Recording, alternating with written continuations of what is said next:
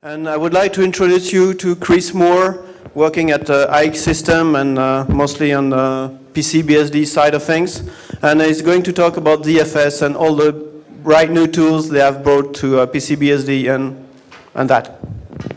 Thank you.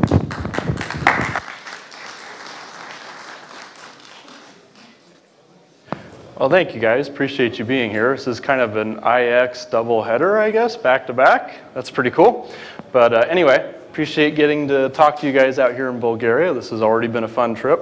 A little sleep deprived, but we'll see if we can get through this briskly since I have a fair number of slides, and I do want to leave some time for questions and answers at the end.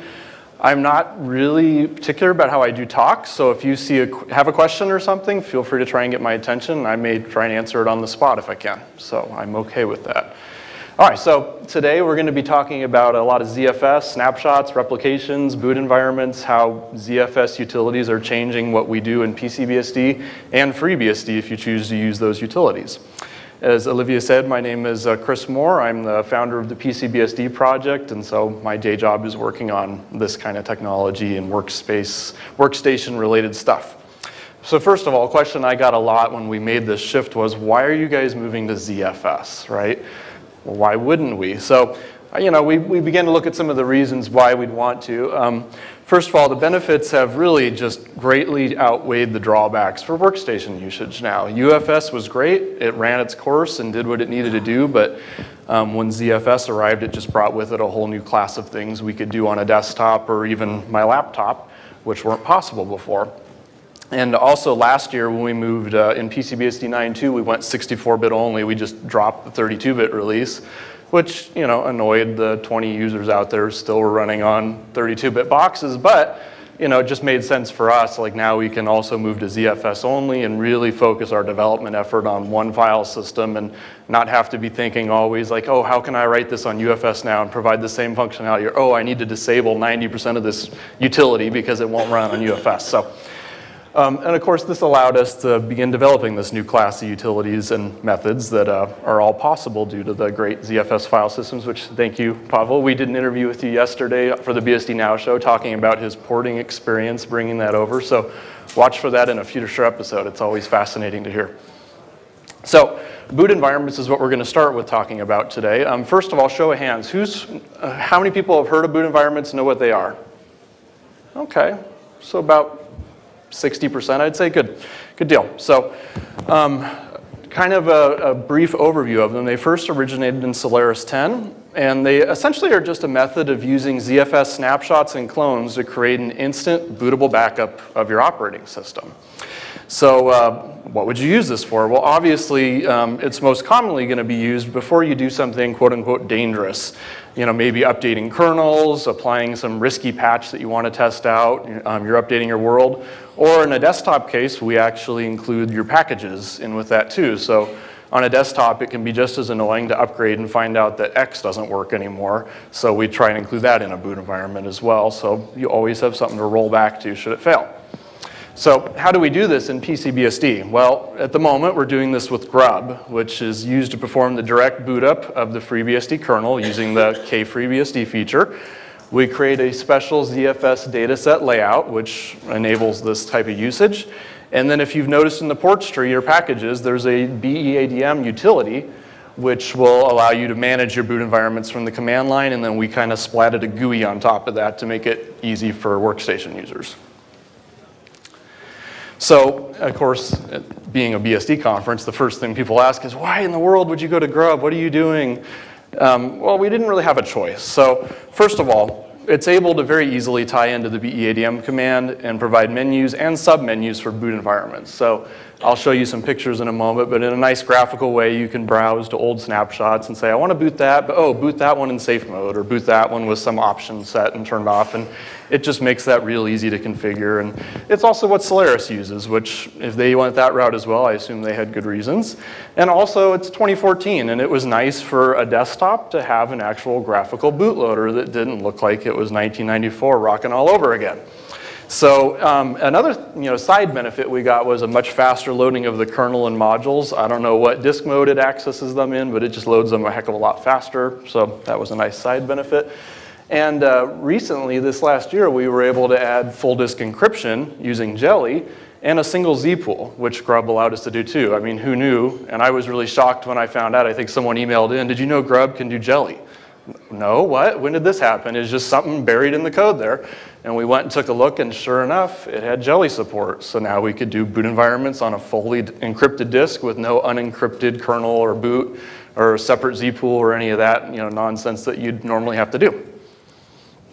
So another question we get is, can I still use the BSD loader? So yes, if you're going to go grab a PC-BSD install disk, we give you the option to use the older BSD loader. However, you're going to miss out on the automatic integration with boot environments just because it doesn't do that at this time. So, and then of course the follow-up, would we ever switch back? So that was part of why I come to these things and go to the Dev Summit and find out what's going on. And as the BSD loader grows some of these features, then yeah, I'll be the first one to say, yep, we're ready to jump ship and go back over to the BSD loader. So how do we do this magic?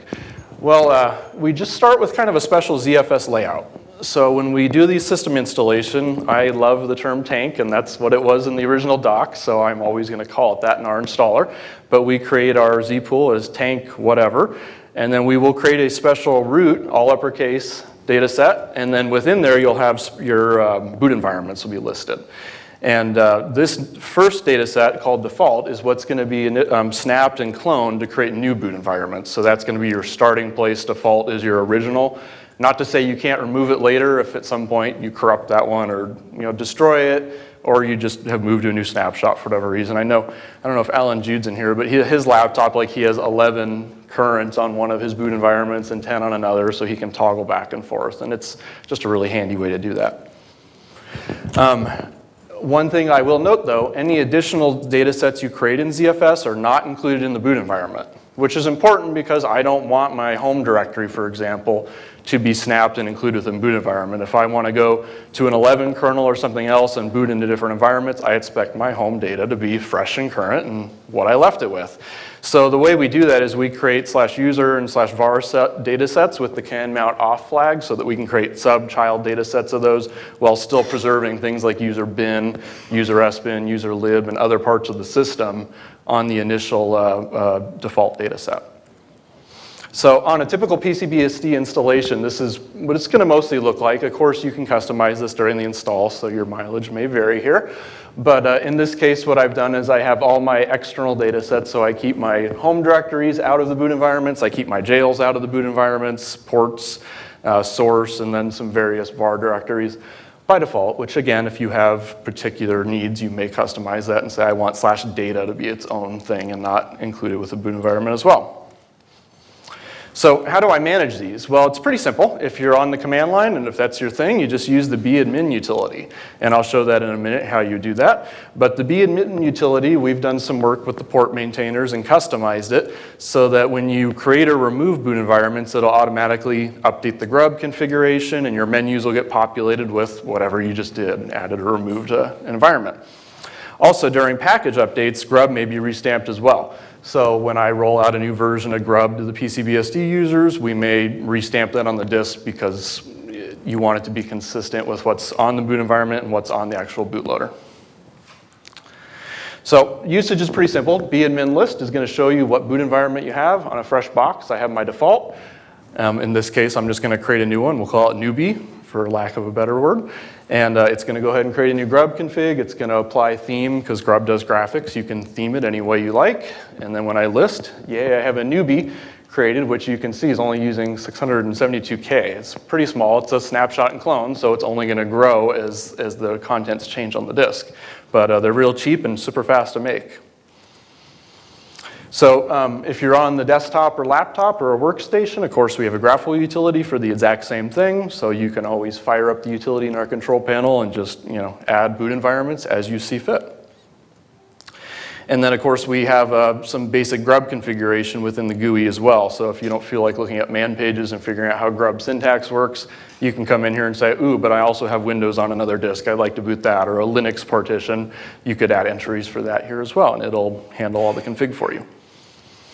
So how do you boot it? So when you first install PC-BSD or TrueOS, which is our server version, by default, we're not going to show the grub menu. If you only have one boot environment, there's really nothing to see except some safe mode options. So it'll display a message saying hold down left shift if you want to see the menu. Otherwise, I think it has a 2-second countdown. It'll just go right into boot. But once BEs are created, though, and you start having 5 or 6 to choose from, then the menu will begin to appear by default and give you, I think, a 5-second countdown as the default to pick an alternate one if you need to boot into something different. Of course, by default, it's going to boot the first entry, which is probably the one you always are going to be on unless you have to roll back because you screwed up default somehow or a package upgrade went errant. So that's what it looks like. You boot it up, you get nice graphics. Of course, we did some pretty artwork and themes, and it just looks nice. There's no reason why you couldn't tweak that to have the various daemon backgrounds that are floating around the net as well. So grub customization, though, since I know it's the FreeBSD crowd, I'm not sure how familiar all you are with grub, but we then get questions, well, how can I do this in grub to boot other options? So most grub customization can be done via knobs in the file there under default grub and user local etc. And then anytime you make a change to grub, you just need to recreate the config file. And that command's pretty simple. It's just grub make config -o, and then you give it the path to your grub on disk configuration. And so you can use that to prototype too. If you just want to test without changing anything on the system, just point it at a temp file, and then you can go inspect it by hand to see if it did what you expected it to do. And if you take a look at boot grub, grub.cfg, it's going to contain the boot up script, which is mostly a shell style syntax, so it's pretty easy to hack on and add new menu entries. I personally really like it because it is so simple, and it's not dealing with forth, which, hey, what do you know? Like, I appreciate that. So some of the common options people are going to customize, where you want to have a hidden timeout. That's that option I was telling you about where it doesn't show the menu unless you hold left shift. And then the timeout for that, which default would be which boot environment or which menu option to boot. So say you are triple booting or you have, I want to boot the 5th entry in the list. That's where you would set it here and then recreate your config. Default timeout is before it auto boots, and then of course themes, and you can even do fonts. So if you don't like the font we chose, more power to you. I suck at picking fonts, so I'm always told, oh, I'd rather have this. Well, go for it. I don't mind. Yes? Is there a next boot thing like we have on FreeBSD? So would that next boot and on the next one reboot what I did before? Yes, next boot on FreeBSD. So the way you would do that is it would, yes, there is a way to do it in that default file. I don't have the option in my slides though, so I can't remember the syntax. But yeah, it's in the doc on there.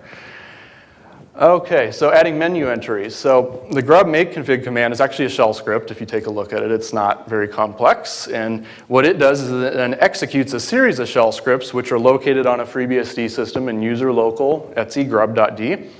There's going to be some default files in this directory which are ordered by numbers. And lower numbers get executed first, greater later. And what will happen is, first of all, these files may be overwritten by package upgrade, so don't tweak those. You may lose them as soon as you do a package upgrade, but you can add new files into this directory. So say you want to add custom menu entries again for Linux, Windows, any other operating system or type of options you want to boot with. You can just splat a new shell file in there that echoes out 5 lines of syntax, and that gets included in your config automatically. Additionally, you can put a file called boot grub custom.cfg, and that'll be sourced and thrown at the end of the config as well automatically. So you got a couple locations where you can tweak your boot setup. So what does that look like? For the uninitiated, this is how we do a boot environment setup on PC-BSD. So grub supports ZFS, obviously, otherwise we couldn't do this. So we just load a couple grub modules, ZFS in this case. We're searching for the Z pool, which tank 1 on my laptop. And then we're using the kfreebsd command in grub to boot the kernel. And you'll notice I have /root/default in this case. That's my default boot environment data set. If you look at the menu, I'll have maybe, I think, 8 or 9 blocks like this, all pointing at different root / backup of as of this date or whatever, and that would be that data set. It'll then load modules. So we load the zpool cache. And then we can set VFS root mount from. That's kind of the magic there, telling it which boot environment to mount at the mount root prompt. And then, of course, we can load the FreeBSD modules via the module elf command. In this case, it's a laptop, so I'm loading NVIDIA, ZFS, VirtualBox, etc. one caveat I will mention here is Grub doesn't do the automatic detection of dependencies for modules. So if you load something that needs to load 3 other modules, you need to list those as well. It's not going to automatically grab those for you. Otherwise, when you boot up, the kernel will say, I tried to load this, but it's messing something, and it'll bail, and you have to load it by hand later. So that's the only real deal you have to pay attention to. And then, of course, we can set kernel environment variables. So take your pick, whatever you need to set. You can set it right in here at Grub, and away you go. But that's pretty much a fully functional menu entry. I tried to show a little bit more real-world example of what it would look like on my laptop, for example. OK, so that's kind of what Boot-Environments does. But now we're going to take a look at the second part of the talk, which is called Life Preserver, which also integrates with all this and is something in PC-BSD and FreeBSD. So what is the utility? Well, first of all, it's 2. It's a command line and a graphical front end to basically scheduling ZFS snapshots and pruning, to scheduled ZFS send and receive replication, and zpool monitoring, and better yet, the feature I use it the most for is bare metal restore using the install media for PC-BSD. And we'll get into that here in just a moment. So how do I get these utilities? First of all, it's included out of the box on any PC-BSD install 10.0 and later, or TrueOS, which is the server version on the PC-BSD media. It's also in FreeBSD ports and packages under sysutils, PC-BSD utils, which will be all the command line stuff. So if you're not running X11, go for that one. And then, of course, if you want all our GUI utilities, we have that in ports as well. People ask me how updated those are. We try and update them quarterly. PC-BSD has moved to a quarterly update system, so we get all our newest stuff out about every 3 months, and that's when I update the port as well. I try not to do it in between, because a lot of times we're doing work and it's not quite stable, and I don't want to put that in the ports tree till I know it's good enough for what we would put out for our users. Okay, so scheduling snapshots. So to get started with a snapshot schedule, you can pretty much just use the following command from the command line. We'll say lpreserver. I want to set up a cron snapshot job of whatever your pool is, or it could be a data set if you're not into backing up or snapping your entire pool. And then I'm going to start it. What time? Daily, I want to do it at 22. And then the number 10 will be the number I want to keep. So basically keep 10 days worth of snapshots, auto pruning the rest. And you can replace that 10 with some different options. We'll have, of course, daily at whatever the hour is. We can say hourly, 30 minutes, 10 minutes, 5 minutes. Or we have the auto feature, which I'll describe here in a second. But what does that command do? Just going to create a cron entry. No magic. It's nothing super fancy. You can edit this by hand if you want, but it's just a nice front end to parse that all out and figure out what to put in your cron tab. When it runs that script, though, here's pretty much what it does. It's going to first confirm that the pool and data set's there and accessible, and obviously it's not going to bomb out. It's going to then create a new snapshot recursively by default. That'll then selectively auto-prune old snapshots if you've reached the threshold where it's time to do that. It can then also send out notification emails if you've enabled that, and start auto-replication if you've enabled that. So as I said before, though, the auto mode, this is something new we added about 6 months ago. Auto mode's kind of special. It does a weird schedule where it'll create snapshots every 5 minutes, which are kept for an hour. An hourly snapshot will be kept for 24 hours a day. Then that daily snapshot, though, I guess the oldest one at midnight or whatever, will be kept for a month, and then a monthly snapshot for a year. So you can use that to, it's a pretty convenient way on my laptop. In particular, not necessarily for boot environments, but in the case of, oh, my wife deleted a document. Oh, well, I deleted that 3 weeks ago. Oh, crap. Like, okay, and let me go see if we have the old snapshot. Oh, there it is in a couple months ago snapshot. No problem. So pretty handy way to do that. So, of course, we have a graphical utility for it as well. This is all written in Qt. So pretty standard. When you first boot it up, you don't have any pools being managed, so it's kind of grayed out. Then we're going to go say, I want to manage a pool now. And by default, the GUI is going to default to doing pools, because we like to do the whole system, not just particular data sets. Again, this is for desktop users, so we're trying to make it as simple as possible. I'm going to manage tank in this case, and it's going to just kind of walk through and ask you the same questions. When do you want to schedule your snapshots? And then how many of them do you want to keep? And then it'll also ask you in days or total snapshots, and it'll figure out the math to determine what that number might be at the end. And then the last thing it's going to ask you is, do you want to replicate? And replication's pretty cool. We can scan the network, and by default, it can replicate to any system over SSH, which supports ZFS receive. So scanning will look for SSH running on ports on your network. And in this case, like on my home network, it'll detect FreeNAS. So I can just scan, say, oh, there's my FreeNAS mini, replicate to that box, hostname, username, it figures that out. SSH port, and then of course the remote data set you're going to replicate to on the box. You'll need to mention that. Frequency, so you can do it when the snapshot's created, which is going to be best for doing like a daily scenario. Or if you're doing snapshots every 5 minutes, you may not want to try and replicate every 5 minutes because that could take longer than the snapshot, and that could get a little messier. So you may just want to say do it daily at 2 a.m. or sometime when nobody's on the computer or whenever the network's not congested. So in addition to all this, the life preserver has a daemon that runs, which also keeps track of your zpool disk space, and it can then monitor if we hit 75%. I've been told once you get close to that number, ZFS gets a tad bit cranky. So we can then auto-prune old snapshots, and it'll send out a warning like, hey, we had to remove this snapshot. You were starting to get low on disk space on your pool. You may want to take a look at that. And those are all things you can turn on or off. Email notification, very simple to set. You just lpreserver set command, and that'll set a lot of options, but it'll just pass it an email. And it'll use the mail command by default, so you need to make sure that's configured to get out on your machine. And then additional commands, you can say, I want to set disk usage warning at a certain %. So when my disk gets 90%, please warn me, because maybe I'm not monitoring it every day, but that's saved my bacon a couple times on my desktop, because I run on a 240 gig SSD, and all it takes is a few VMs running on there. Next thing you know, it's like, I'm at 85%, and I'm starting to get a little full here. So additional commands, you can set the email options. What's the frequency you want to get emails? Do you want to get an email for everything it does, which I do by default, because I just want to know it did a snapshot and it replicated. Or you can say, just warn me if something failed.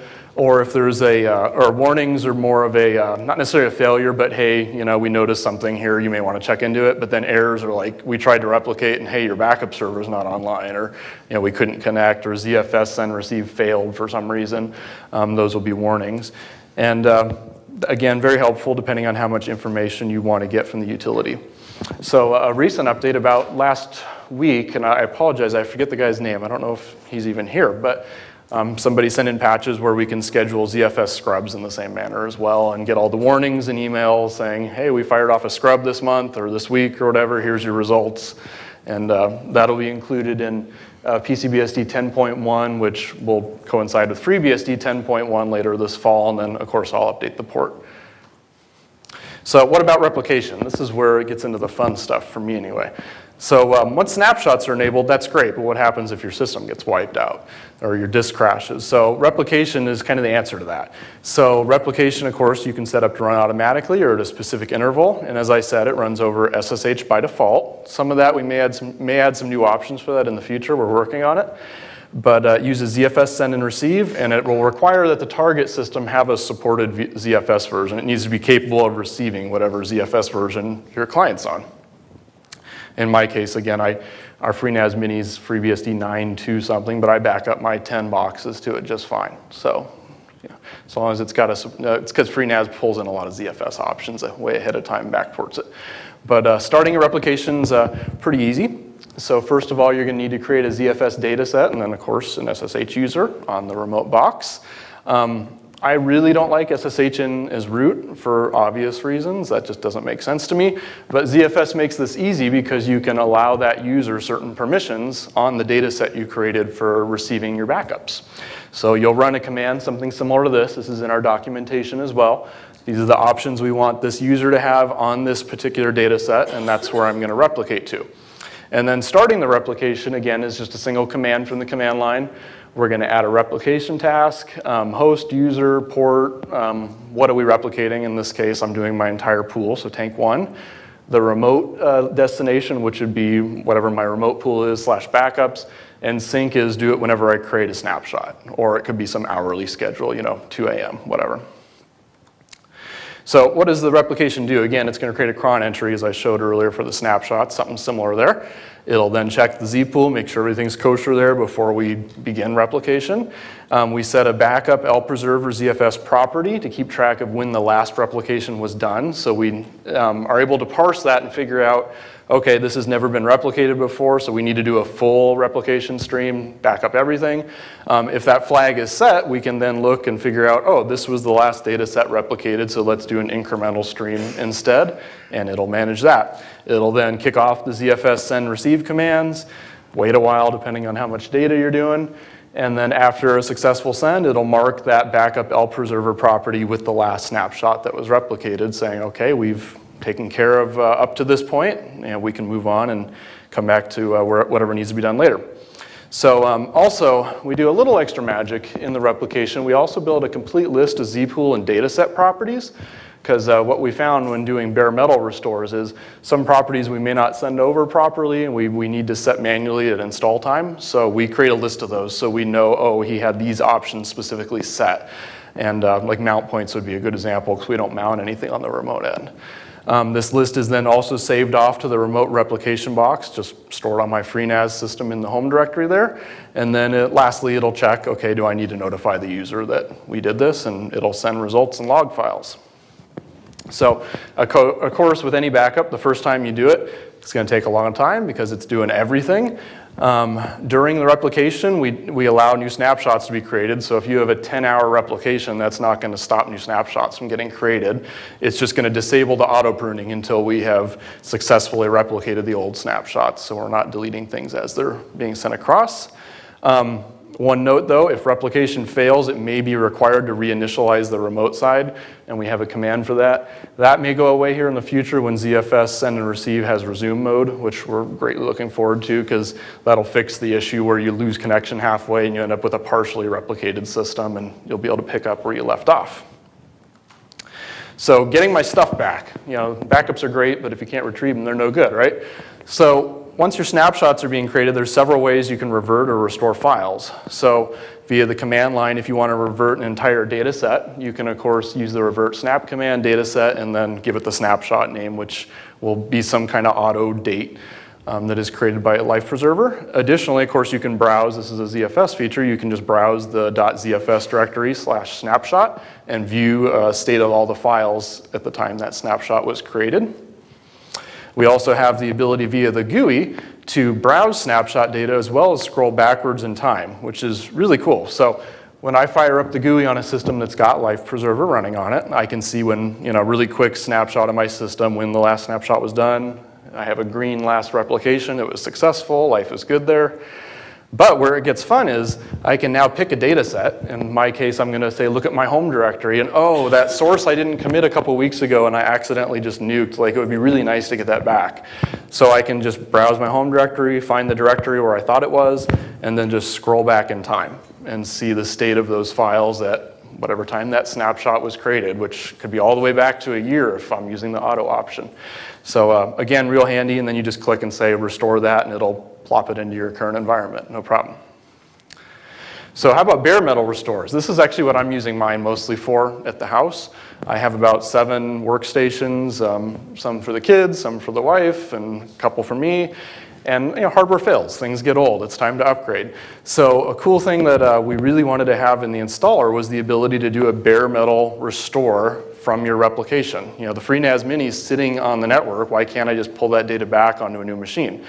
So at the moment, I'll mention this is just in the graphical installer, but we do have a text installer now, we're gonna add that to it as well. But it also lets me change and adjust the zpool options. So while I'm replicating all the data back, my workstation, for example, I went from spinning disks to an SSD, and I was like, oh, I want to change a few things when I do this restore. So I got all my data back, it boots and looks exactly like it did before, but I changed some options for the zpool to make it run a little better on an SSD. So what does that look like? When you boot the graphical installer for PC-BSD, instead of desktop or server, you'll have a third option, which is just restore from a backup you've made. That'll then fire off the wizard where you're going to point it at whatever system it is that has your replication. Username, password, all that's going to get prompted for. I didn't mention it earlier, but when you create that data set on like my FreeNAS Mini, you can back up multiple systems to that. You don't have to do that per system, and it keeps track of them by the host name of the clients. So when I connect to my FreeNAS Mini, I go, oh cool, I got 4 systems already there replicated. Which one do I want to restore today? They're all available via the same account I created. And at that point, it's going to take you to the kind of confirmation screen for the disk selection. It's going to let you know for data sets, you're going to be restoring your old data sets, so you're not going to adjust those. But here's the disk, swap, all that. And of course, you can click Customize at this point, and that's where it gets fun. And you can go through and say, OK, I'm an advanced user. Let me tinker with some settings, right? So I'm going to go through and say, OK, this is the disk I want to use. Oh, I really like GPT. Let's do the force 4K trick, because I would like my Z pool to be with 4K block size. I'm installing to an SSD. Of course, the bootloader I'm going to leave as grub. Maybe I want to rename my pool because tank 1 got really boring and I want to come up with something new. Whatever, you can do that. A cool thing is, too, if you're doing a restore, you don't have to go to the same type of Z pool. So one of the servers I had was running on 2 disks and a mirror, but then I got 4 disks in there. And I was like, oh, well, let's make a new mirror with 4 disks now. Or maybe I want to switch it to RAID Z or whatever and restore all the same data back to it. No big deal. It'll just handle that. And the last one, it's going to gray out all the data sets because, again, those are going to be coming from your replication. So that's going to be something you don't get to set. But you can adjust the swap size. So my new system maybe needs more or less swap, whatever. You can adjust that right there. How does this work, though? The PC-BSD installer is using the PC sysinstall installation backend, which I've given talks on in previous years. And the PC sysinstall, we added support for the ZFS restore option, which basically says I'm going to be pulling all my data instead of from the dist files or packages from a ZFS send and receive stream. It's going to use SSH as the transfer agent, and then it's going to use pretty much the normal installation syntax from that point on for doing disk configuration. Again, all fully automated. The GUI is just writing a config. So what that looks like in an example PC sysinstall config is install mode ZFS restore. You put in some information about your SSH, where your system is, what the key is you're going to connect with, the properties file that we're going to pull back and set those original data set properties, and then the remote data set we're pulling from. It's, how many is that, 8 options, 7 options? It's really pretty minimal to start a restore, all in a scripted manner. So again, as I mentioned too, ZFS mirroring. So during the system installation, maybe you set up with a single disk or RAID Z. Life Preserver has kind of a not so documented feature. It's not in the GUI, I don't believe. But you can attach new disks via Life Preserver, which it's really not hard to do that with ZFS. That's not the special part. What this utility is going to do, though, is when you run it and say, OK, I got a new disk, it's going to first wipe the disk. It's going to create a matching style partition to the other disks in your pool, GPT or MBR. It's going to then make that disk bootable with grub and handle all those steps of stamping grub, make sure the config's on it and whatnot, so that it's ready to go. It's literally one command. It'll then insert the disk into the Z pool, and then ZFS will happily go and resilver it. And when that's done, you're ready to rock and roll. There was no more to it than that. So that's pretty much the end of what I have prepared. And I did have a reference here to my old PC sysinstall talk, where if you want to see how our fully automated scriptable installer works. And of course, these slides are available at the following URL as well on slideshare.net. And at this point, I'll be happy to answer any questions if I can, and tell you I can't if I can't. Any questions, guys? Yes? Oh, no, from Pavel.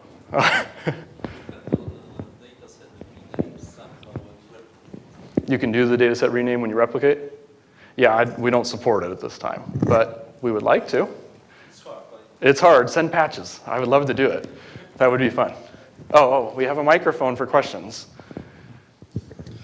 So when you have var as its own separate data set, then the package database then is global. No. So what we do is we create a var data set, but we set it to can mount equals off. Cool. So it's actually a part of the boot environment. That's but cool. Then we create var log as its own data set so that your logs persist between reboots, because maybe you want to see why the previous boot environment failed to start for some reason.